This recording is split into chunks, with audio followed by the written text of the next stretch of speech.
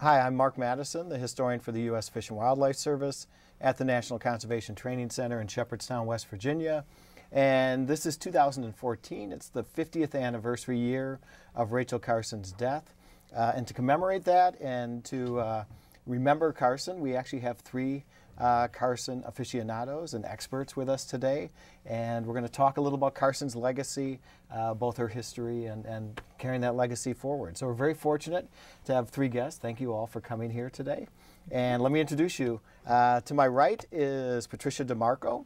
She was trained as a biologist. She has a doctorate from the University of Pittsburgh and postdoctoral appointments at Yale and Boston University School of Medicine. Her original research focused on environmental mutagens and mutation mechanisms. She's worked in the field of energy and environmental policy since 1975. She's been a Rachel Carson Scholar since 2005.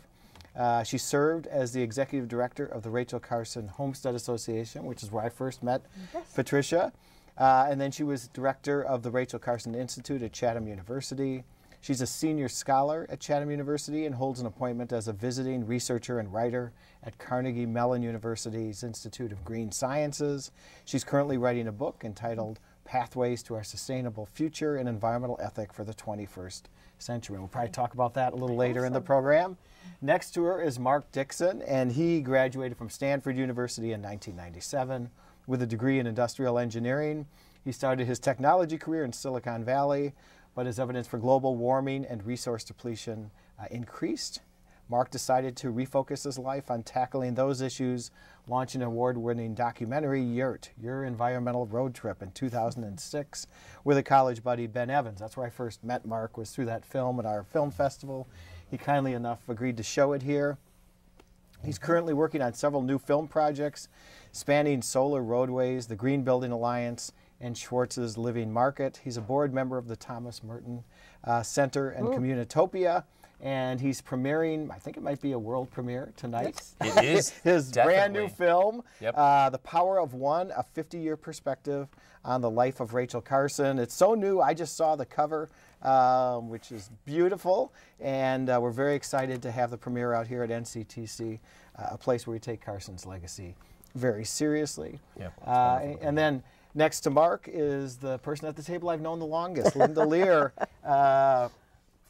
is the biographer of Rachel Carson. She is an environmental historian and a very accomplished biographer. She holds her PhD in history from George Washington University. After a career as a research professor in environmental history at GW and UMBC, Lear was awarded a Beinecke Fellowship at Yale University, and there served as a senior fellow later at the Smithsonian Institution for 8 years. She's been writing biography full-time since 1997, when she published really the first, I think, academic and comprehensive biography of Rachel Carson called Rachel Carson, Witness for Nature. It was awarded the prize for the best book on women in science by the History of Science Society. I remember when it came out, I was very active in HSS, and it created quite a stir. It was so impressive. It's been translated into 14 languages. She's also, in 1988, edited Lost Woods, the discovered writing of Rachel Carson, which is an eye-opener to a number of us. And she wrote an introduction to the 40th and 50th anniversary editions of Silent Spring. Then in 2007, Linda published a biography of the famous artist and children's writer Beatrix Potter called A Life in Nature. It, too, was awarded a number of prizes in the U.S. and U.K. Beautiful book that helped introduce all of us to the natural history that Beatrix Potter did that was largely unwritten about before this. She was extraordinary. That's another show. Yeah. Lear was awarded an honorary doctorate in humane letters by Chatham University in 2008 for her work on women and the environment. She served for 10 years on the board of trustees at her alma mater, Connecticut College. In 2011, this is really exciting to me, not only was she a biographer and a historian, but then in 2011, Linda established the Linda Lear Center for Special Collections and Archives, where her papers on Carson and Potter are open for research. So not only have you written wonderful biographies, but you've made it possible for other people to study these folks. It's the greatest contribution possible. Today, she's a regular contributor to Nature magazine and maintains a very active lecture schedule in this country and abroad. We were very fortunate to get her to come all the way out here just to tape this broadcast, so we're most appreciative for all three of you to be here. I have three Carson experts, and let me jump off in that earlier this year, Linda, you wrote a fascinating editorial for the Pittsburgh Post-Gazette talking about some of the things that Rachel Carson left unsaid and some of the things we might not have known about her. Why don't you tell us a little about that? Well, the idea was to commemorate the 50th anniversary of Carson's death, and not just her writings, and to give her credit for some of the things that privately Rachel Carson had done that the public didn't know very much about. And they couldn't know very much about it, not just because she was a private person, but because Silent Spring was such a blockbuster, such a powerful changing in the way science was dealt to the public, that she didn't dare, in the controversy, talk about some of the other things that were very dear to her heart. One of which was the humane treatment of animals. She was on the American Animal Welfare League. She was very active in legislation, as active as she could be, kind of sub rosa, to prevent trapping of wild animals and humane traps. She was against abattoirs and wrote about that for an English book, but couldn't write about it in the United States. And she was also, I think, very interested in the rodeo movement and in farming and in organic foods. She couldn't do all these things because the controversy of Silent Spring was so intense, and she was labeled as such a kook, such a crazy woman, spinster of nature, all these miserable epithets, that she couldn't associate herself with something else that was controversial, or it would have lessened the impact of her book. That's great, and all of this was new, especially the connection to Rodale and the organic farm movement. Right. Did she meet Jerome Rodale, or? I don't think so, but through some of her friends, especially in the Long Island group, she began to eat organically herself, partly because she was ill by that time, but also because she was interested, and she thought, knowing what she did about pesticides, that this was clearly the way to go. It makes you wonder what type of book she would have written had she lived longer. Mm-hmm. She thought she wanted to write about evolution. I sort of doubt that she would ever have written this big book of evolution that she thought she'd write. I think she would have done something more on organic foods or on contemporary issues. I don't think she would have gone back. Actually, that reminds me of one thing. This table is not cluttered because we're messy historians and filmmakers and so on. We pulled out a few artifacts we have here in the archives, things that reflect her life, primarily some of her career during the years she worked for the Fish and Wildlife Service, roughly from 1936 to 1952. And we have everything from Rachel Carson's magnifying glass to a early edition of Silent Spring, some publications she did, including press releases. But one of the things we have, Fish and Wildlife had nothing to do with, but this is kind of fun. This is the Women's Home Companion, and in here there's an article by Carson, Help Your Child to Wonder. So this came out in 1956, and what Linda's comments reminded me, Carson's Sense of Wonder book was published posthumously, right? Correct? And one of the ways she was pretty visionary, and I think people perhaps have forgotten to a certain extent, was her concern about introducing children to nature. Primarily through first-hand experiences with Roger Christie, who was her adopted nephew, who actually appears extensively in Mark's film. But why don't you, Linda, tell us a little about her interest in this issue? Because I think just like the issues you talked about, it's something that's forgotten about. Yeah, Rachel thought, as a person who loved nature so much herself and would go out into the tide pools and gently take things out and bring them home to Roger to look at, and then go and put them back when she was living in Maine, at exactly where she found them. She was interested in birds in particular and birding life. All those things were things she introduced to children. So she wrote this article, Help Your Child to Wonder, in Women's Home Companion, and it was published, and I don't remember that it caused great waves of interest, but it was certainly out there. And then she wanted to make it into a book herself and hoped to do that, and after her death it was done, and it came out as A Sense of Wonder.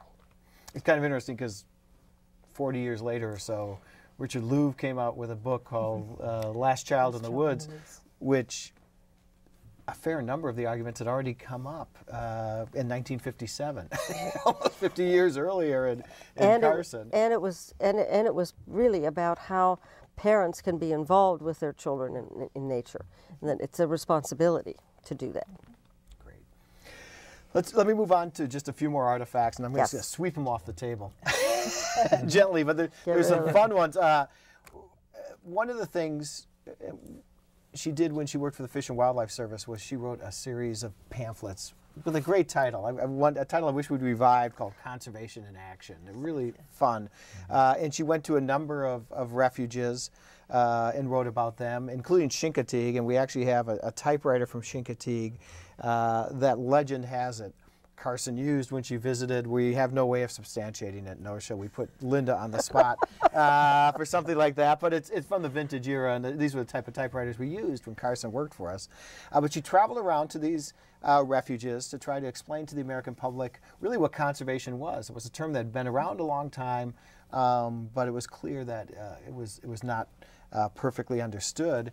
And now, Patricia DeMarco, who's sitting next to me, actually went back to some of these refuges and is working on a book looking at Carson's legacy. So why don't you tell us a little about that?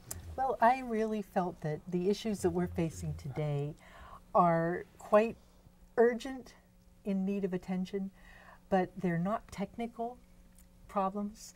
And we tend to think of them as though they were technical problems. And the discussions are always, well, when technology emerges, we'll solve this.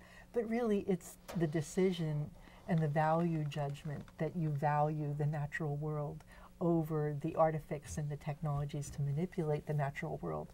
And that was Rachel Carson's message from the very beginning. You know, to live in harmony with nature, to preserve and learn from the natural systems. And even from the sense of wonder, from the time you're a child, if you're taught to love the earth, you will not destroy it. And that principle of hers, of taking precaution in protecting the natural world and trying to understand its intricacies, which we just skirt around the edges. We're not really anywhere near understanding the true complexity of the natural world as it stands.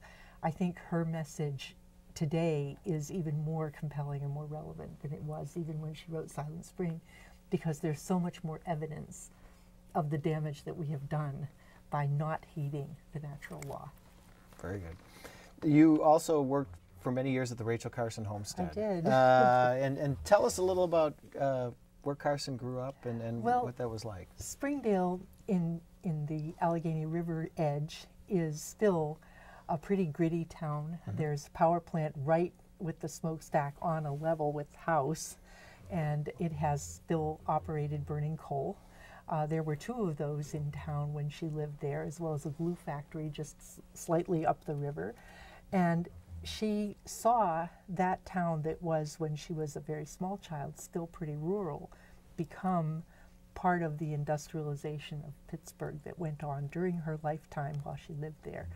And by the time she finished college, it was a gritty, dirty, you know, town where the lights were on at midday because it was so dark from the smoke. And I remember that growing up in Pittsburgh, you know, having the cinders coming down on your head and the laundry hung under the porch so that it didn't get black when you dried the clothes. But Springdale is still kind of a, well, PPG has a production plant there, and it has a power plant in operation. The people there are very much considering themselves part of the production system. They resent Rachel Carson in some ways, as she killed the steel industry. And I had a lot of public relations issues to deal with when we were working at the homestead. But we did finally get the people of Springdale now consider it the place where Greene was born. And they have the Springdale team of active residents that work on representing her legacy. And we did the sustainable feast on her birthday, which was usually Memorial Day weekend, shut down the whole block for the whole day and had 1,000 people or more come there in order to participate in the festival. And I think the town came to recognize that she really was their, hero in many ways. So it was a nice evolution to see, and I know they're continuing the restoration of the house now. And in front of you, we actually have something from that era. And this actually applies to two of the participants at the panel here. It's something Carson wrote when she was 14 in St. Nicholas magazine, which my understanding was this was a magazine for children, sometimes with contributions by young people. Right. Always by young people. And it was a children's magazine by children for children. And the story she wrote in there was called My Favorite Recreation. And we talk about this in the film even because it describes her activity on a day with her dog and her camera, walking into the woods and following birds to their nests and taking pictures. Now, I've often wondered what became of those pictures because she talks about them, and we know she took pictures, but I don't know what became of them in later years. I don't know if we can see this. But she had, I think, an awareness and a sense of being attuned to nature that children today very rarely have a chance to develop. But to be given the opportunity to roam 65 acres of what was still semi-rural area where cows were still wading in the river until the Cheswick Dam was built. She had, I think, a very, wonderful way to grow up.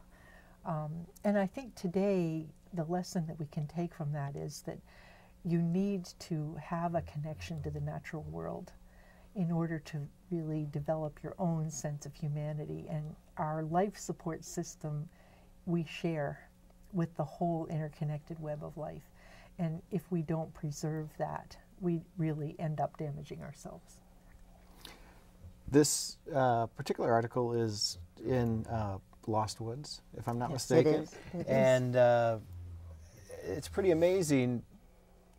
Linda, correct me if I'm wrong, but Rachel started writing at 10? At 10. Publishing at 10? Yeah. And She always wanted to be a writer. Yeah, and you've collected her writings. Why is her style so effective, do you think? Well, it's simple in a sense.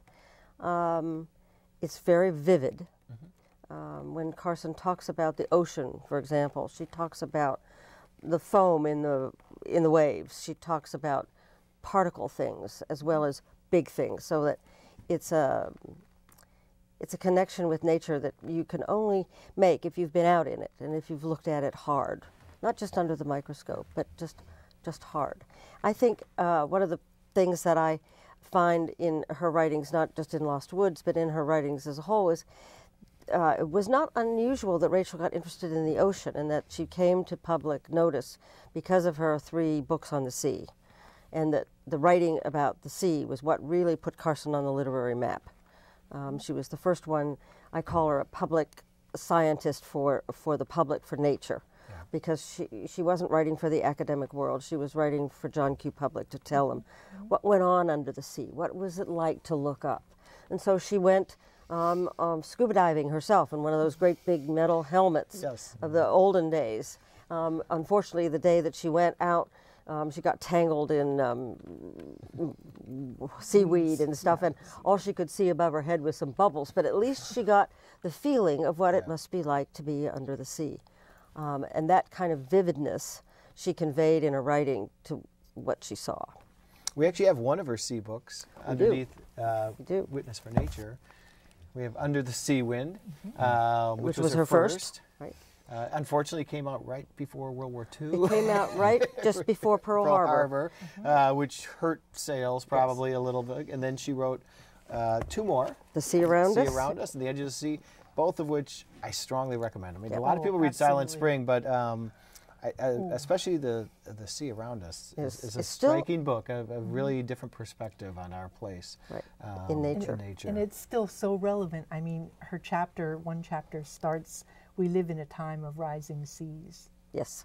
And she explains why and how in the geologic history of the ocean, the course of the formation of the oceans, the formation of waves.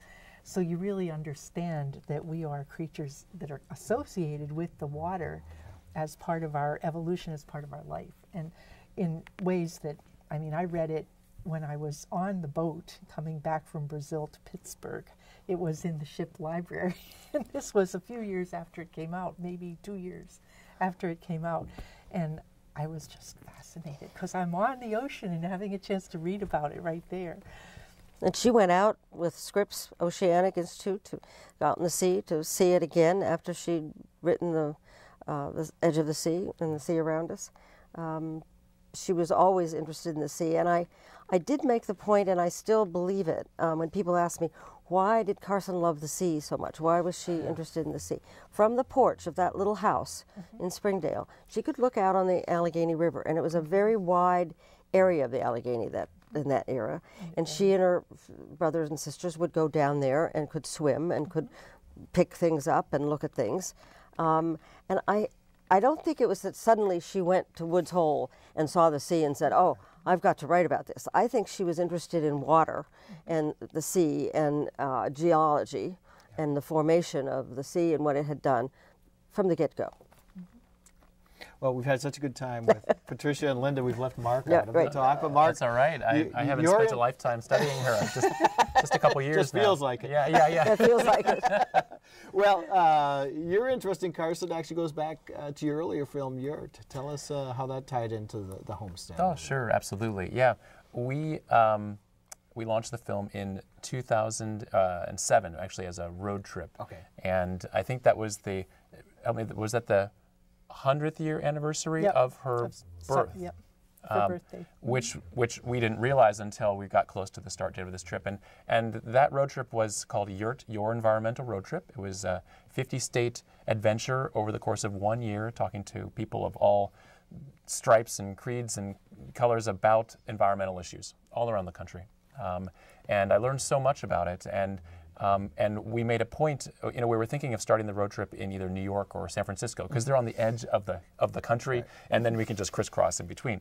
But I moved to Pittsburgh to live with my sister while I prepared to start the film, and Ben Evans moved there as well to help get things going. And we realized there was such an incredible environmental community right in Pittsburgh, and there was Rachel Carson, this gem of the environmental movement. How could we not? Ready-made. Right. How could we not? It was our destiny to start the road trip at the Rachel Carson homestead on the 100th year anniversary of her birth, not to the day but to the year. And as we were leaving, we were trying to think, well, what do we nickname this vehicle that we're driving across the country? It was a little Ford Escape hybrid that we had bought used for the journey. We decided to nickname it Rachel the Car Carson, and I swear it felt like she was our guardian angel over the course of that trip. There were times where it was small miracles would happen, and you never know, but we certainly, we didn't slow ourselves down from attributing it entirely to Rachel Carson. And what did Rachel the Car Carson do today? Oh, well, she drove us here. Yeah. Yes, absolutely. She's an honored guest at NCTC, Yep. so we're very excited to have her here. Yep. And parked in a low emission spot as well. Yep, that you have designated. Perfect. Yes. So, what made you decide to make a film about Carson? It's been a long time, at least a decade, since we've had a film that I know of on Carson. What possessed you? Yeah, I would say Patty possessed me. Patty and I had been working together and on and off and known each other. We started the road trip at the Rachel Carson homestead, and we ended the trip with an event at the Rachel Carson homestead. We premiered the film in Pittsburgh at Chatham University, where Rachel Carson went to school. And so Patty and I had been in communication for years, and Patty was working on a conference to bring together people to celebrate the 50-year anniversary of Silent Spring's release. And she knew me as a filmmaker and thought, oh, it would be such a horrible opportunity to miss if we didn't capture this moment and all these amazing people with such a breadth of knowledge about Rachel Carson's life. If we didn't capture them. And I thought that was a great idea. And so we gathered together with Patty and also Steeltown Entertainment Project in Pittsburgh. And they assembled a little funding that helped us bring a crew in and document the event that day and do a number of private interviews with people, including Roger and Linda and a number of others, and of course you, a number of others, including yourself, an anchor of the film, if I can say. And then we spent the next 2 years basically threading the story of how to tell the story of a 50-year retrospective. One that would be interesting to modern audiences, but do justice to the truth and the essence of what Rachel Carson has contributed in the time when she was alive and then in the time since, but also trying to make it more relevant in the modern time by looking at what we learned and what we haven't learned yet from the example of Rachel Carson in her book. It's a very good film. It could not be hotter off the press. Yes, exactly. It just literally is, just very recently been completed. And Mark has very generously agreed to share the film with Fish and Wildlife Service folks. So if people want to see the film, it actually already is up on Vimeo with a link, and if you want to send me an email, if you're a service employee, we would be happy to share that film with you, which is a really nice legacy, and it's much appreciated, Mark, for covering somebody who spent a long time communicating both externally with the American public, but also within her own agency, desperately trying to get them to do the right thing. Sometimes they listened, sometimes they didn't, or it took them a couple decades to get it right. That's much appreciated, so thank you. You're very welcome. I feel like in many ways we're all working in service of a common cause, Rachel Carson included, and so it feels like it's just sharing it with family. Good. Well, we've talked about some of the things people didn't know about Carson, but I think the thing that's most familiar about Carson is her book Silent Spring and DDT, and of course we brought a first edition of Silent Spring. This is actually a very fun book in that Carson signed it, and that's awesome. But there's also a little note in it, which she signed too, where she returned a dollar bill and thanked somebody for his comments. Presumably somebody she didn't know who mailed her a book with $1 asking her to sign it and send it back. And Linda would know better than me, but at least to me it tells me what a thoughtful person Carson was, and what it really, and that comes across actually in your film too, in the interviews with Roger Christie. What a good person she was, in addition to being a good environmentalist. The DDT story is probably best covered, I think, in Linda's biography, Witness for Nature.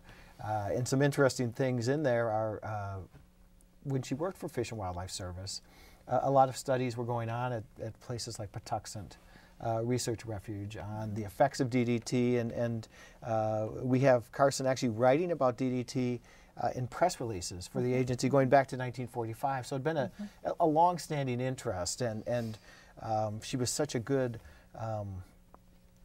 synthesizer and absorber of everything that was happening in science around her, in addition to being a practitioner. This must have stuck in her craw. Yeah, I mean, if you think about because she tried to get Reader's Digest to write to let her write a story about DDT in 1944, and they wouldn't do it. They turned her down cold because they were afraid of housewives' reaction to DDT and how frightened they might be. So they said no, and I think that's stuck until we get more of this, her writing as an employee and trying to subtly get the message out. And I'm convinced, although I have no evidence to back it up, it's because Reader's Digest was selling so much of this crap. Literally, the pages of Reader's Digest are full of and they were worried about their advertisers. It's all like flit. This one's particularly interesting because it says, really, this is okay, but if you have a hotel, a restaurant, or a dairy, you ought to get our continuous flit sprayer, so you can really douse everything. Just constant, an IV drip in the pesticide. But it was very popular pesticide, and it's just obviously Carson was not just talking about DDT, but a whole range type of new chemical toxin in the environment. And you're absolutely right, Linda. She'd been interested in the issue a long time. What made her finally make such a jump from marine biology books to what's really a chemical book, an ethics book? Quite a change. I think sort of observing what was happening in Long Island. And again, we go back to birds. Carson's such an observer and such a lover of birds. And the fact that she was reading about thinning eggshells, and the fact that at Patuxent they had all these gallinaceous birds like eagles and pheasants, clearly having hormonal changes because they were being fed a diet of DDT. She felt that there were things that were going on that just simply needed to be spoken about. Then there was a trial in New York court against the aerial spraying of farmland. Carson learned about that, went up, followed the trial, got to be friends with Marjorie Spock, one of the key witnesses in that trial, and then got all the materials from that trial to take home and read. And from there, I think she was gone. She was going to talk about this. But I think it's important to note that she was not really just concerned about pesticides. Yeah. I think that was the example she used to bring the public focus. And I think one of the things we tried to do in our film is to show that she had a concern for the broader range of chemical contaminants in the biosphere and the mixture of things that you're exposed to that you don't sort out and experience one by one, the way our regulations are written. The toxic level of this is this much. But she said you don't breathe one chemical at a time. You have all of them cumulatively, and she was very concerned about that. And I think that is something that we really need to pay attention to today. The Centers for Disease Control and Prevention bioassay surveys are showing hundreds of synthetic chemicals in the bodies of every American, 79 of which are known to be mutagens and carcinogens, even into newborn infants. So I think her concerns were well-founded, and her advice is still sound, that we need to focus on preventing the formation of these things, practicing green chemistry and designing things in a way that don't make them toxic to people as part of the design Well, I can criteria. go lead into Patty's book here, into Mark's film, because I think key to Carson's whole thinking is the atom bomb. Yes. Yeah. And the fact that she witnessed in 1945 that what she had never thought would ever happen, the potential destruction of the human planet, of the earth, of human life, of everything that she had ever known. She had denied for years that that was possible. We could never destroy what we loved or the planet. When the atom bomb happened, she realized that human nature was not going to stop with just this, and it was going to move on. And science became king. She was worried about that. She was worried about what the end result, the end product was going to be. And we see some of these end products right now that Patty's talking about. But it was, I think, her desire to stop destroying nature in all the ways that humans can devise to destroy nature, that we're reaping right now, and that was what she was witnessing to. Absolutely. Hence the title. Hence the title. And it definitely, if I just said it's about DDT and chemical accumulation up a food chain, it would do an injustice to what's really an environmental ethics book. And you're spot on. Those of us that are older might recognize the references to Lucky Dragon and some of the great Fallout horrors. Let me ask, since I have Patty here, who worked at the homestead in Chatham, and we have Linda here, who's Carson's biographer. There's been a lot written about the challenges she faced as a woman in science and in the federal government and so on. What can you tell us about that? Because there's a lot of stuff out there, some of which is less substantiated than others. Did she face a lot of challenges? You start, Patty. Well, I was a scientist. I finished my doctorate in 1971, and I was one of, I think there were only 12 women in the program at the time I was there. And women, really have a different course of their career as recently as that. I know I have male colleagues who finished at the same time I did, and they're deans of endowed chairs and so forth, because they didn't take 6 years off to have 2 children in a row. And, my academic career was going along very nicely. I had 17 peer-reviewed publications and, prestigious postdoc at Yale and Boston University. I had a daughter, and I brought her into the lab until she was 3 months old, and then you just can't, and I thought, well, okay, I'll take a few months off and then pick it up again. And then I had a son on top of that, you know, very quickly, so it turned into 3 years. Well, you don't go back. You know, you don't go back. So you really had to choose between having a family and having a career. And my career was shaped by that decision to have a family. And I applied my training as a geneticist to environmental policy as a career choice. But Rachel didn't have those choices. I mean, if she had decided to have a family, she would not have been able to continue in a career as a scientist in that time, in her time.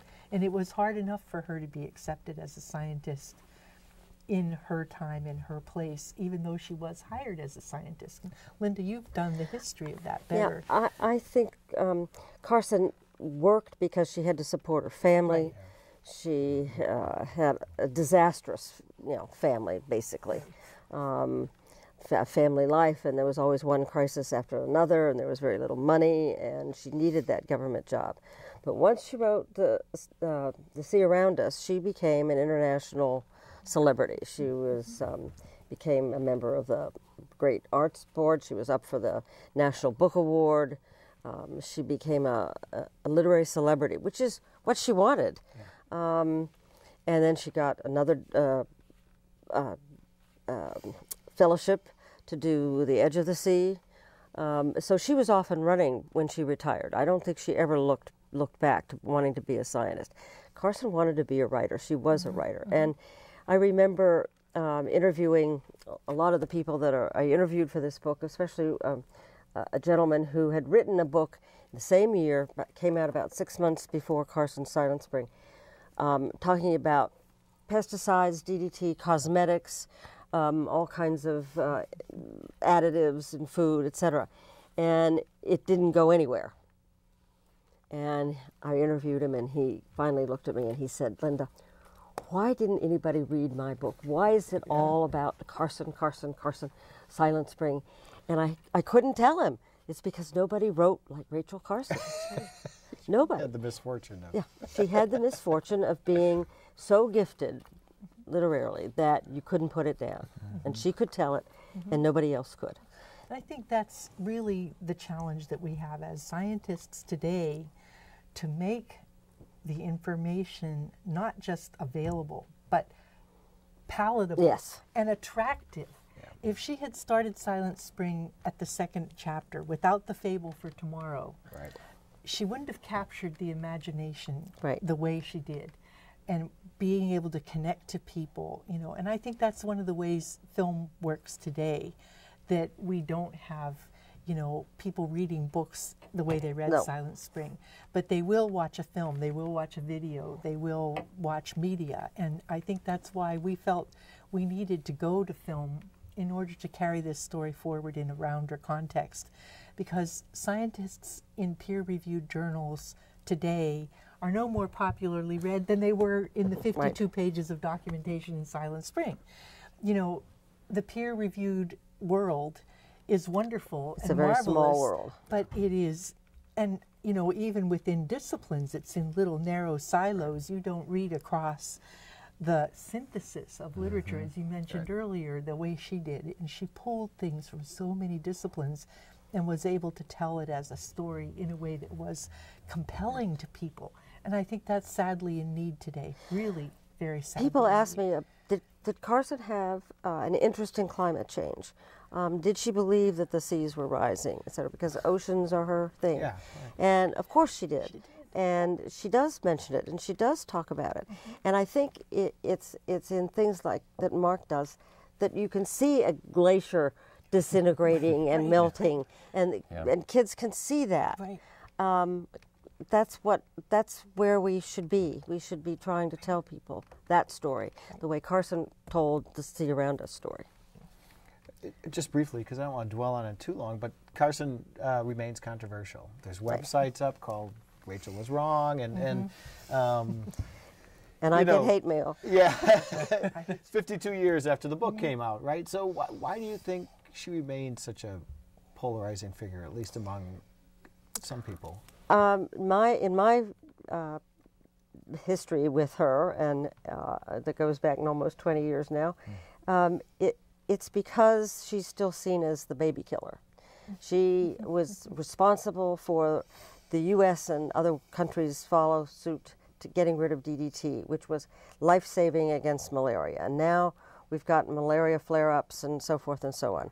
So it's Rachel the baby killer. That's a lot of it, but a lot of that goes only so far, because that only reaches people who have no idea about insect tolerance and the fact that once you've sprayed an agricultural country heavily with a cocktail of pesticides, insects are going to be resistant anyway.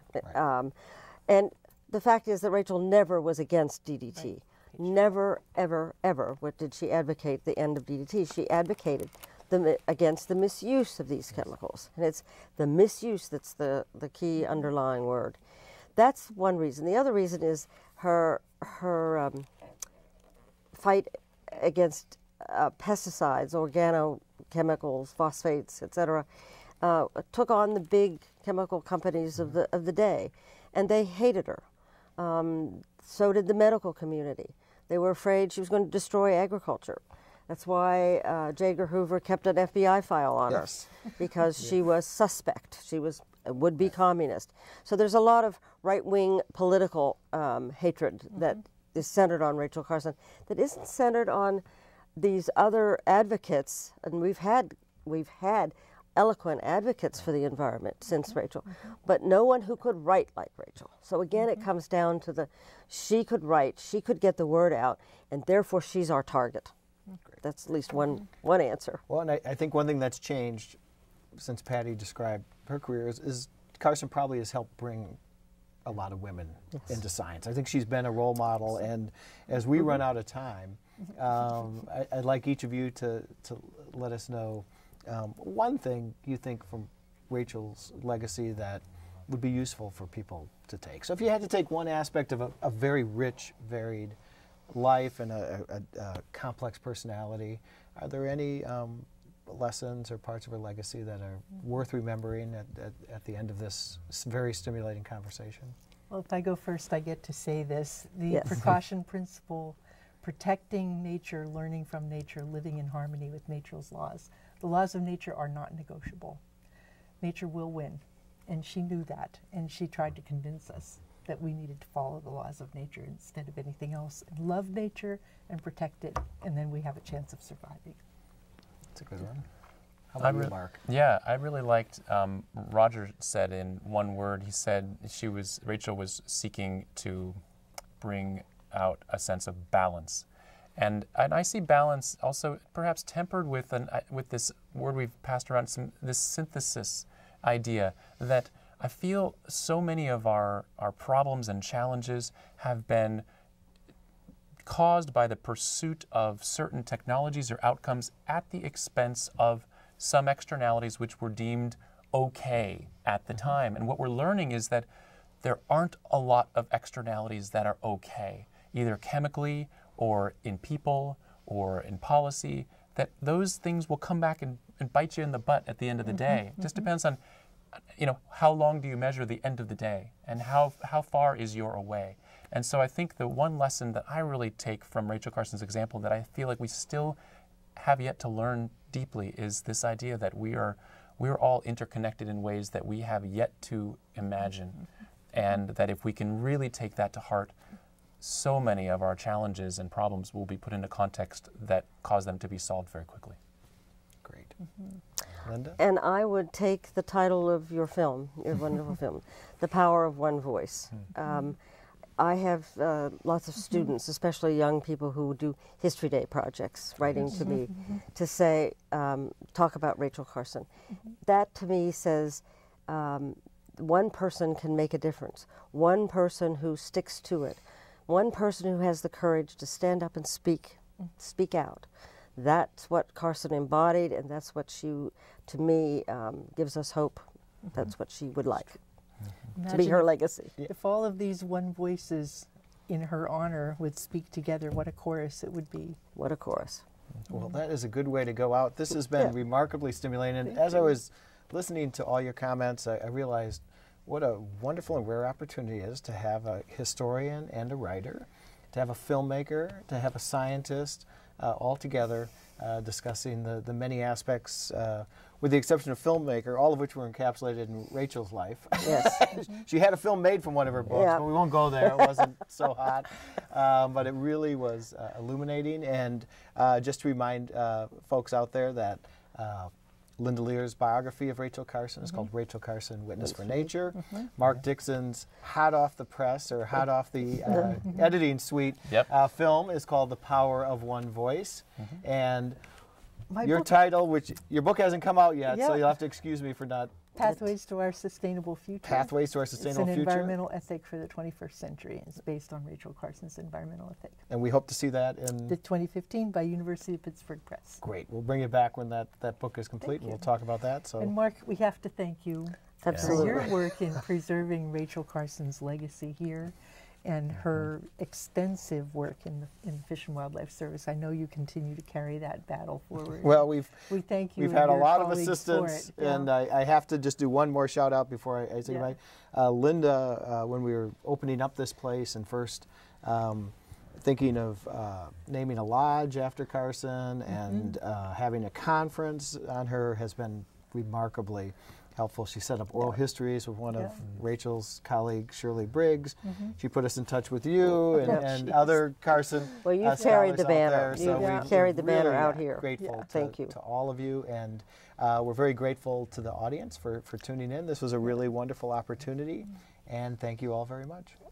Thank you. Thank you.